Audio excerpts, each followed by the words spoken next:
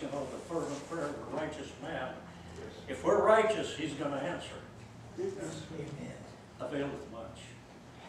And we think Don's been hurting too. He's fallen before, a week or so ago, and he needs prayer. He's still recovering from pain, and he still has that. So keep Don in your prayers too.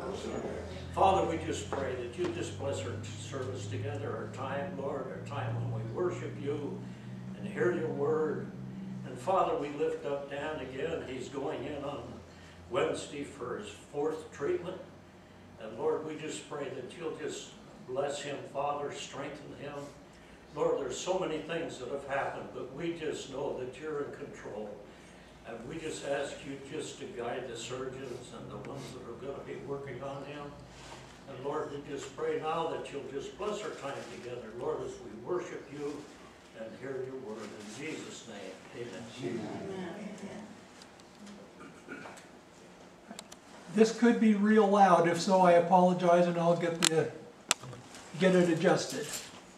Good morning, everybody. Praise the Lord, it is a good morning. Yes, indeed, and I think Jesus is here today. Yes, he is. Praise the Lord. Well, we have a nice service planned today. We have a few things we're going to do. We're going to be